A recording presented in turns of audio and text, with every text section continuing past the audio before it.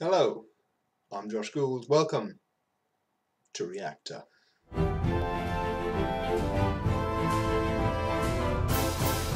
Today we're going to be looking at, as you like it, in slightly deeper detail.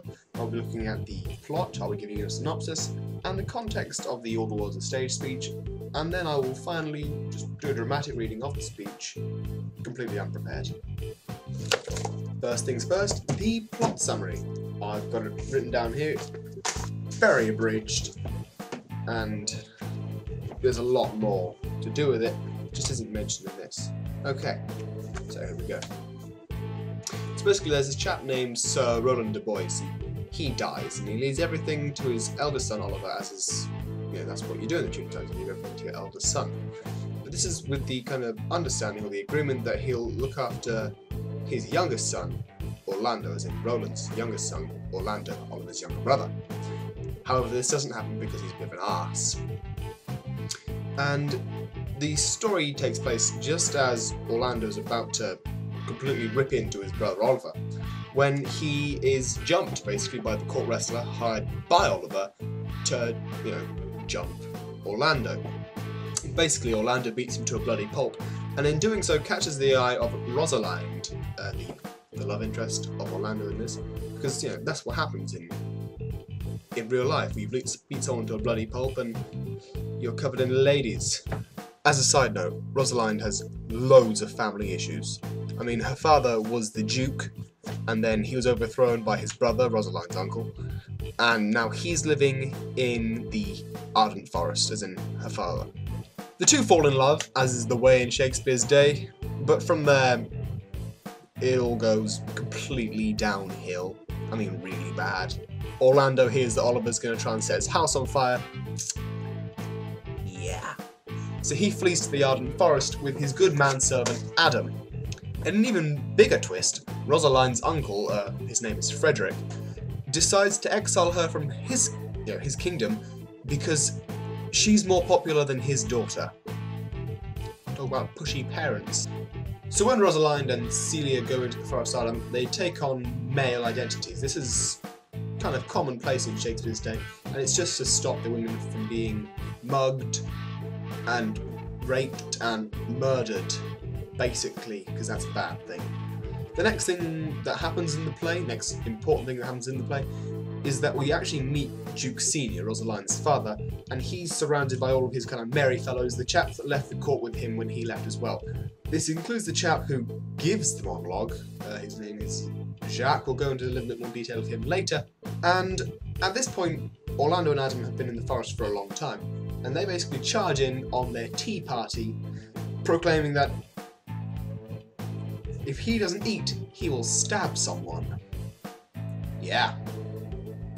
And basically from here, you get your classic Shakespearean love triangle, and it all slightly goes a little bit crazy, but it all works out fine in the end. Okay, so long story short, shenanigans happen. Then, at the very end, very end, more towards the end, Oliver and Celia get married, Rosalind and Orlando get married. Two characters that I haven't mentioned get married. These are Silvus, who is a guy in the forest, and Phoebe, who fancied Rosalind when she was a man, but didn't like Silvus, and now she likes Silvus. It's very complicated, but it's wonderful. And finally, the Duke Senior becomes the real Duke again, after his brother has a religious epiphany, and basically they all party like it's 1599. Okay, so the context of the monologue within the scene is this. The Duke and his men are sitting down to kind of have a tea party, but they can't find one last chap to their whole party. This is Melancholy Jack, the guy that gives the monologue. So Jack comes back, and he's in a surprisingly good mood considering his Melancholy Jack, and it turns out he's been speaking to a fool called Touchstone. Touchstone is someone that Rosalind and Celia brought with them, basically for the lols. Anyway, he goes on to say that they were basically talking about the passage of time and how, crazy women are. I mean, they are crazy, am I right, guys? Jack comments that if he was a fool, he would just go around telling people exactly what their faults are, kind of almost helping humanity get better. Duke then goes on to say that he's more likely to make it worse by giving them some sort of venereal disease. Anyway, at this point, Orlando bursts into the scene, proclaiming that he is so hungry that, I quote, he'll kill someone if he doesn't eat. That wasn't a quote. But, you know, the Duke being a nice guy says that Orlando and Adam can come eat with them, and he goes off and he goes to retrieve Adam. When Orlando leaves, the Duke says, "Thou seest that we are not all alone and unhappy. This wide and universal theatre prevents more woeful pageants than some wherein we play in."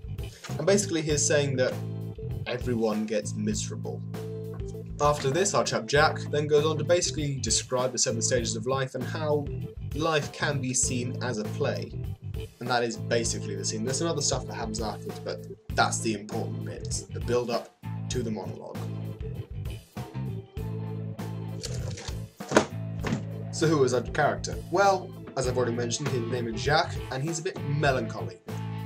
But more than that, he thinks about things. He's basically a philosopher, but without the important part of being recognised by everybody. He is the only purely contemplative character in Shakespeare. He exists only to think and kind of please his mind, as it were.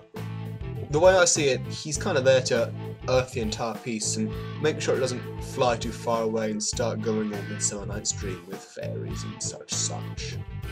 So why is he so melancholy? Why does he think about so many things? And why is he so cynical? If you'll read the play, you'll find he's really, really cynical, like worse than me. Well, we kind of figure it out by what he says to Rosaline. I don't have the exact quote here, but he does basically say that he lost all his faith in the world during his travels. So let this be a lesson, kids. Don't go to new places. The final kind of defining part of Jaques' character is that he distances himself from happy things in art. Like right at the end, when everyone's getting married, he goes and finds a cave so he can be alone with his thoughts. He gets really melancholy. And no, a melancholy is not a fruity sheepdog. Fruity sheepdog. Melancholy. No. See yourself.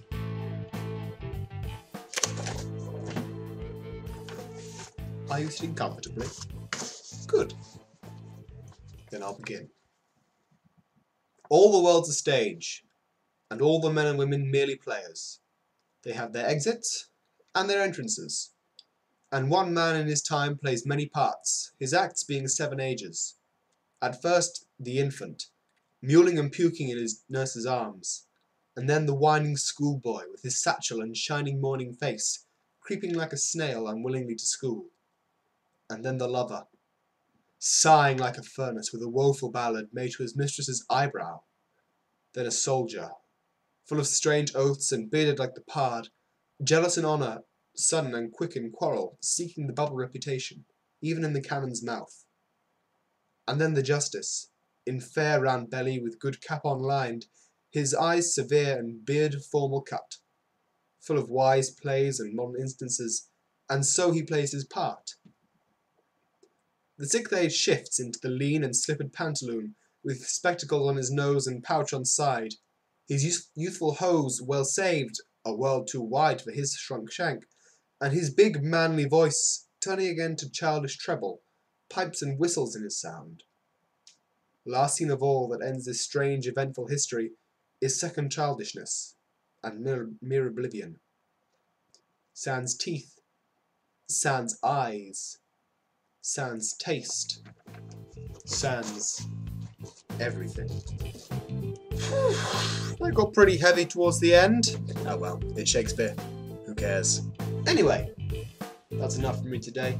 Tomorrow I'll look more into the monologue and start analysing important lines or outlining any words that I think you guys might understand or that I don't understand, because that was literally the first time that I've properly read it out loud. If you've got a spare moment, you could leave some comments for me, and I'll put any links in the description of any sites that I've used, or all my sources basically.